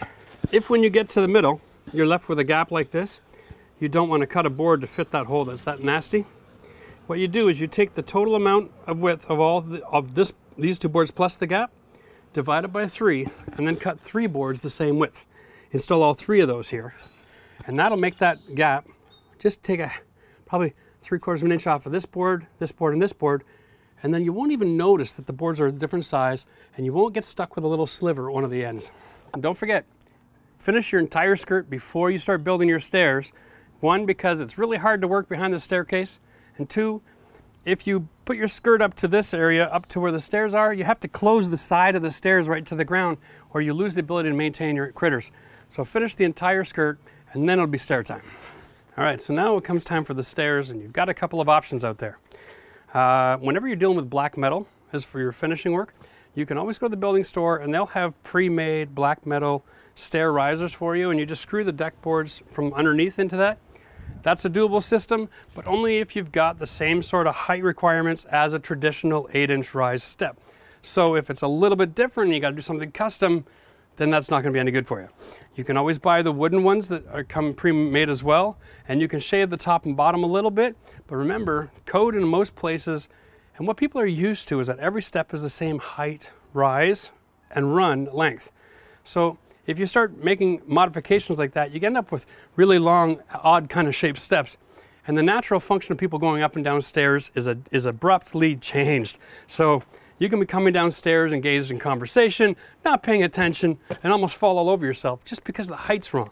So what you want to do is you want to make sure every step is exactly the same, give or take about 1/4 inch. On exterior applications, I would even go give or take 1/2 inch, just to make life simple, okay? Now, our total height, including the deck itself, is around 18.5, okay? So we're gonna make our stairs based on 18 as our measurement, just because there's a lot of unevenness going on here, and we do have the ability to shim a little bit in order to get the height we want. So 18 divided by 3, right, is 6, I hope. I've been caught on my math before. So we want a 6-inch rise. Now, a 2x6 is a 5.5 inch. and the deck board is 1. That gives me 6.5. And that is pretty close to what I want, considering this is actually 18.5, and I did the math on 18. So if I just made a box, which I've pre-cut here, and then put deck boards on top of it, I end up with a 6.5-inch rise times 2, all right, that's 13, and off 8, that's another 6.5 onto the step. And that will actually end up being perfect. It's just lucky we got it that way. And one of the reasons why it is so is because the house had the original stairs built there for 2 steps. And so that was set up to be similar rise and run. And so what we've done by building a level deck is extended that same math to a different part of the entranceway. And so since the ground is pretty much level, we end up with a similar result. So if you have a situation in your house where you have 2 perfectly good steps up to your house and you want to add a deck, finish your deck at the same height that your last step is, and you'll be fine too. Now, I am thinking of the street. When you're looking at my stair, because I'm making all of this out of cedar, I'm not going to finish it with any other surface boards other than the top. So what I've done is I've created a little bit of blocking. I'm just going to map this out so it makes some sense. Okay, we can visualize this together. And the back actually sits inside the 2 of the outsides. Okay, so the only time you can see the joint is from the side of the building, not from the front, and you only see 1 joint, and I closed off that side. Basically what's going to happen after that is we're going to put 5/4-inch board on. That gives me a nice 10-inch step with a little bit of a lip, and then I'll have another box built right here. You start to see what's happening here. Okay, and I've got the little blocks here for that box as well. So I'm going to build both boxes independently, put down the first one, level it, drop the second box on. We'll throw a couple screws into the skirt, hold it all together, and then we'll finish it all together, give it a quick sand, and we'll be able to take our last post, put it inside the framework, right to the ground, and attach it from all 3 pieces of the framework plus the handrail. And that'll really make that stairs part of the deck and support the upper rails here with that triangle effect we're looking for. Remember, when you're building something outside, just see the end from the beginning, take some time to pencil it out, think it out, and you'll be fine too. This is not that difficult. Building box stairs is the easiest way to do it. It also takes a little bit more material. So if you wanted to cut stringers, we had a video on our video series on our last deck project to show you how to do that. But this is quick and simple. The math is easy, and it's one of my favorite ways to throw a quick set of stairs together. So I try to keep the homeowners in mind when I'm designing these things and doing videos. I try to use the same sort of building materials and tools that you're going to have access to. There are faster ways to build framing. And you can use air tools and all that sort of thing with the proper exterior fasteners. But to be totally honest, I know most people don't have access to those kinds of tools. And why would you? How often in your life are you going to be framing a deck?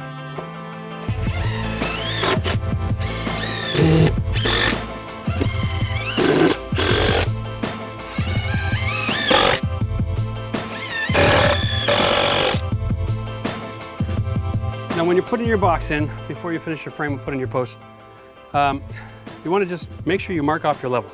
All right, so before we get going, we have framework in behind that we've attached our skirt. So we're using 3-inch screws to tie in.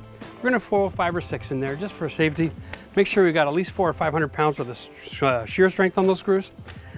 And then we're going to take this level off. And we also want to make sure that we're not just level left to right, but front to back. We don't want to be level here. We want to have our stairs just, the back just a little bit down. Remember, it's always a lot more comfortable if you're going upstairs, if you're leaning forward a little bit more, because that's the direction you're heading. If the back is too high and you're off level, you feel thrown off the stairs and it's dangerous. So it's always better to have just a 1-degree slope back towards the building. That's my level line. Okay? So now what I'm looking for is square. So by putting my level up against both of these posts, there's no way that it's going to be contact with the whole side of the post on both posts unless it's relatively square. And that position is actually really perfect. Again, very nice. And because it's all closed up, even if it's out a little bit, it's not gonna matter. I just wanna make sure that when I put my rail in, all my wood's gonna line up and it's not gonna be opening up, or in case I gotta shift my box. Remember, if it dries a little bit twisted while you're building, putting your stairs a little bit off square may actually help you to solve the problem with making sure your lumber on your railings is all nice and tight.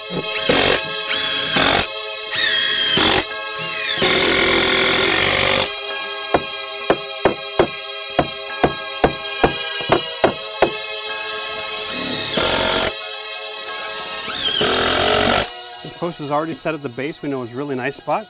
Put one screw in the bottom corner. Now what I want to do is I just want to use my line of sight and line up this post with the other one for plumb. I don't want to rely on anything other than my eyes here, because this post will be judged to that post, and if that one's out a little bit after everything we've done here, if this one's out the same amount, it'll be totally invisible. At this side, I'm getting a little bit ridiculous with how many screws I'm putting in. And I'll show you why I'm doing this. The same reason we did it in the deck with our posts. All right? I want to attach this to the box. Okay?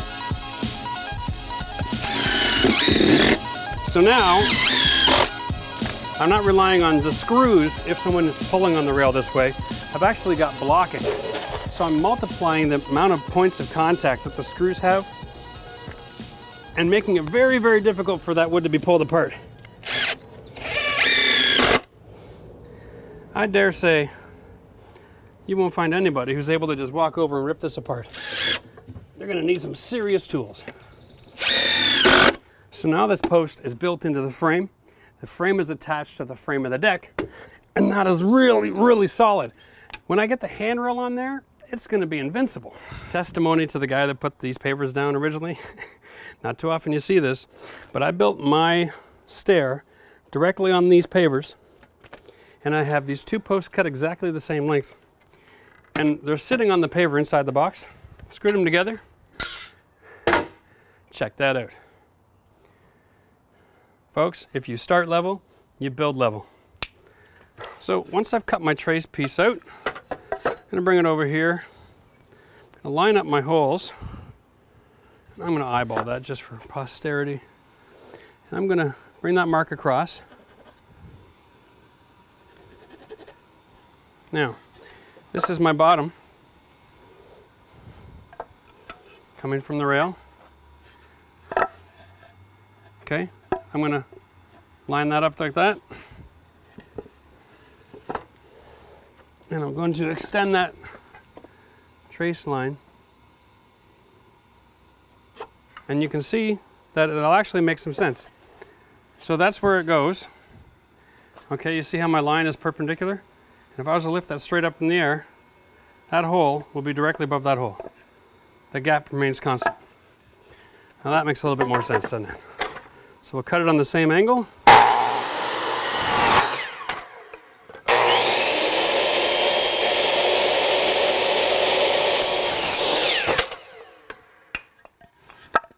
Yes, yes, I believe we have something worth talking about now. So now we got our box in place. Put my second box on, and I'm just covering it with the 5/4 board. Just a thought here real quick. The framework on the second box isn't lined up in the same place as the first box.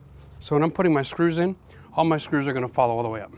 Just a thought, because people see the screw heads, so it's gotta be considered as part of the design element, or it'll be really noticeable. And of course, like with any softwood lumber, when you get near the edges, you gotta burn it in the wood.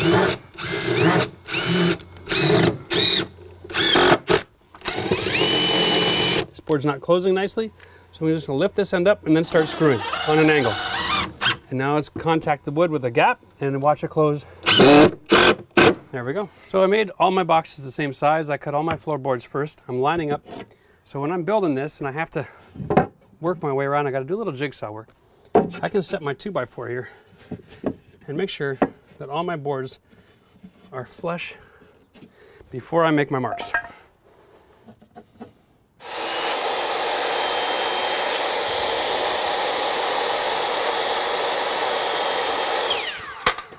right? Let me just get this over here.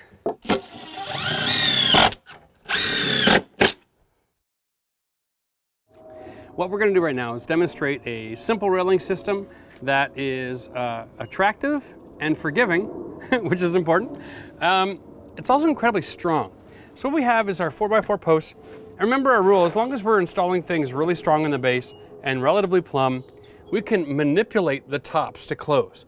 So we always cut the bottom and top of our rails the same, even on the stairs. Don't get into that habit of trying to trace the top rail and cut it separately. Just cut the bottom, invert the board, follow the line, trace it out, just like this. So what we do, same thing, right? We dropped it on, we traced it. I got my measurement. Now I'm going nosing to nosing to get my measurement, okay? Because that's a great angle to work with. It's easy to work with. And then I'm taking off that 1/2 inch for the depth of our caps, okay? Now I've got that board, and you can see that my pieces are different. I've lined up the holes, I roll them over, I trace that bottom line across the top board, and then I cut it. Now I've got my bottom and top, and you can double check, set them on there. They should be pretty straight. If they're not, don't worry, we still have that forgiving effect of the screwing it all together. Now what you want to do is just screw your end caps on. Now for the bottom rail, I suggest going flush with the top. And with the top rail, make sure you're not sticking higher because you're still going to put a 2x4 cap across this. So make sure you're no more than flush, all right? And once you get all those screwed together, we can assemble the railing. These, you can see this cap is very forgiving for putting a screw on an angle. It'll still sink flush, so you weren't going to have any problems with that. I think the idea is they're trying to make that screw long enough to operate even 40 years from now when the deck is completely rotted out. These screws are still going to be holding on to something. It's a little bit overkill, but overkill isn't all that bad of a concept. So for assembly, your bottom rail, although we use the nosings to rest it on in order to set the angle, lift it up about 1 inch, get it off. The less wood-to-wood contact you have in your deck, the longer it will last. And drive that cap screw in there. I'll set this and get rid of the twist. Whoa! These are awesome. Now listen,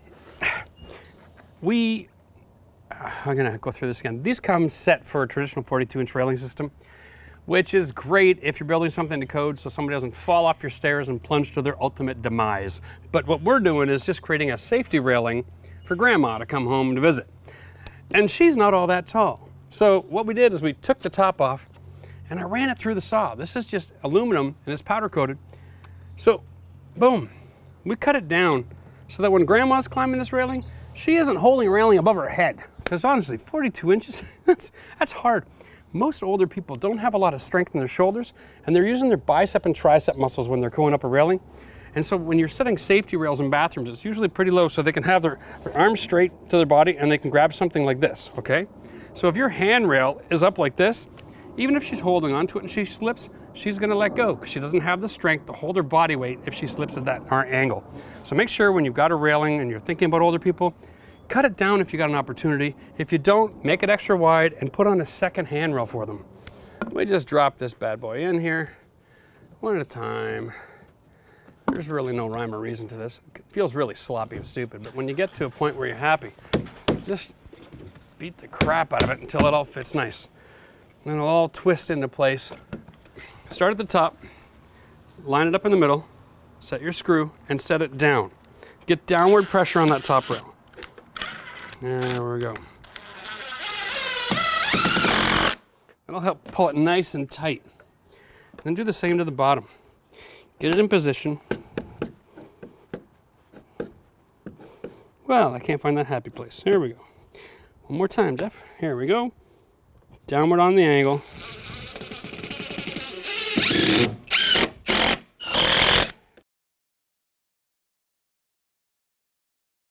So we have our entire railing system set up at 31.5 degrees. So in order to do the top plate, the first thing you want to do is cut one end at 31.5 degrees. So what you want to do is just get down here, close one eye, get a weird look on your face, line that up, and then mark it. When you get back, line up with your 31.5 degrees because it'll be exactly the same. All right, and this point here and this point here should be the same as the bottom. If your mark on the pencil is wrong, go with the longest part of your mark. And then we'll double check. Because if you cut it too long, it won't fit into place. And it won't. But that's fine because I can cut it shorter. I can't cut it even longer the second time. Makes sense? Woo, no daylight through there. That is perfect. Loving it. So what I'm going to do is I'm going to just create flush to flush here and here. Relatively speaking. I'm going to trace this. Oh, that was really well done. That was really, see, what would I give for 3 hands? All right. Do the same on the other side. Flush to flush. Now in a perfect world, this post would be just a little bit taller. But this is why the system's forgiving. Because we're using a 5/4 board to cap all this. So I got an inch overhang, and as you can see over here, it extends so far past the post that there's no traditional line of sight where you can see if you have any minor gaps or anything around. So it really is forgiving for a junior carpenter such as myself. This is the part of the job where I really piss off the safety trolls. Yes, I'm using my saw without a pair of glasses because I like to be able to see what I'm doing when I'm doing crazy things like this. Now I'm gonna line up my cut. I'm holding my safety blade, my guard out of the way. I'm gonna line this up and I'm gonna go for it.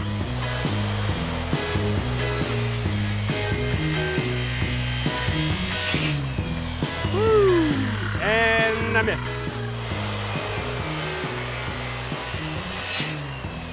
That's much better. And from the other side and the other angle. Oh, I feel like I'm auditioning for America's Got Talent.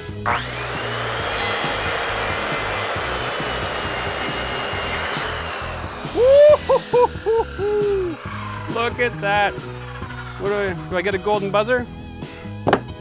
There we go. Ladies and gentlemen of the jury. Remember, I want to line this up. So I'm not drilling into any of the hardware from the railing. Going down the middle, 3 spots, just so that it doesn't bow on me.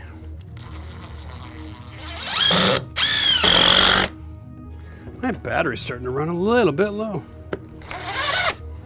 Now, let's get this really perfect. A little torque. I'm gonna take this one extra step. I'm gonna put it right into the post and help line it all up. All right. It's not really necessary, but I usually put a screw on the side to tie to this post too, but I'm noticing that my 2x4 has got a natural occurring crack. If I throw a screw in it, it's just gonna make it split, so I'm gonna leave it alone. Here's my top plate. I need my 31.5-degree angle. If I measure like this, I'm actually gonna have something a lot longer. So if you wanna measure this one, the way you do it is you roll it over and you put it up. Now you're measuring top side to top side. Okay, there we go. Cut it. And now we'll put our 45 on, cut our corners.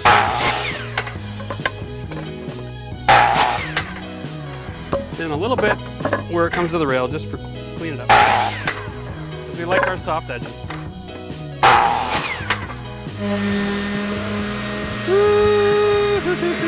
Look, Mom, I'm without a mask.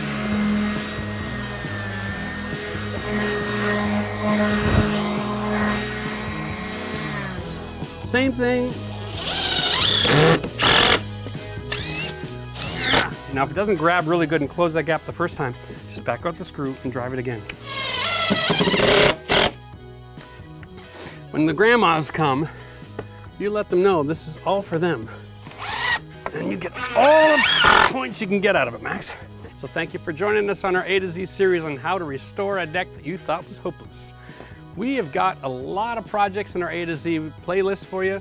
So if you're a home renovation DIY kind of guru person and you want to get your hands dirty and fix your house up, then join us in that playlist because we can show you how to fix your basements, your bathrooms, your kitchens, anything that's in your home. We've got a video for you. Now, this video is going to have a little bit more tagged on the end because Max is going to demonstrate how he seals this deck in a few weeks from now and he's going to tag that on the end of the video, so stay tuned for that. It's a great system. He seals it, it keeps the water from penetrating into the wood, and it keeps it from going gray. So it's low maintenance. This is about the most low maintenance program that you can get. So forget spending all your money on all of that fancy fake wood. Get yourself some real lumber, find out how to seal it, and you're gonna be so happy with the result. Now listen, if you haven't subscribed to our channel before, do so, hit the button in the corner, and if you like it, please give us a thumbs up. We need to get this feedback so we know what to bring you in the future. Don't forget to check us out on Instagram at Home Renovision DIY, and we will see you again next time.